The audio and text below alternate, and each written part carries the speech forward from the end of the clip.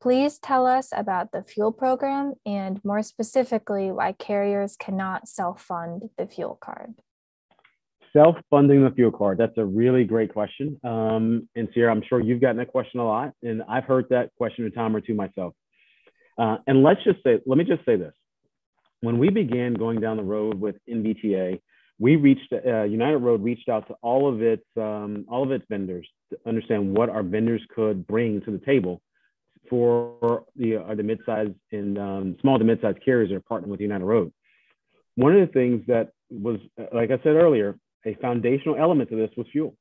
And we wanted to give as much of the fuel discount that United Road receives, give as much of that to these third-party carriers as we could.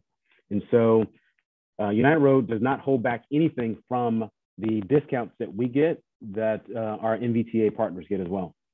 And so with that setup, our fuel vendors were only willing to allow for that flexibility and allow for us to pass on that full discount to our vendors if these vendors were directly related to United Road.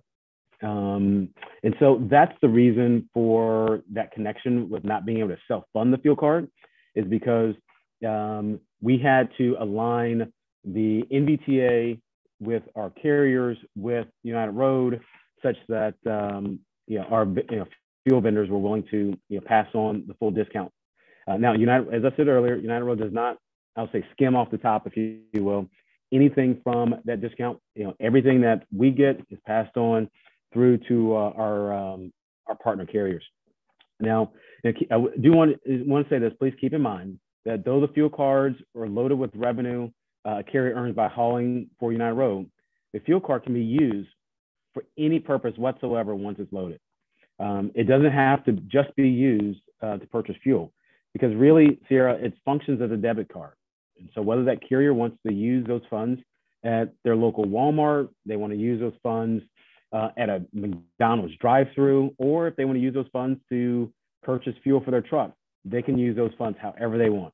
And so theoretically, this is a card that they can use beyond fuel and through other parts of their business. Can carriers transfer money off of that card into their personal accounts?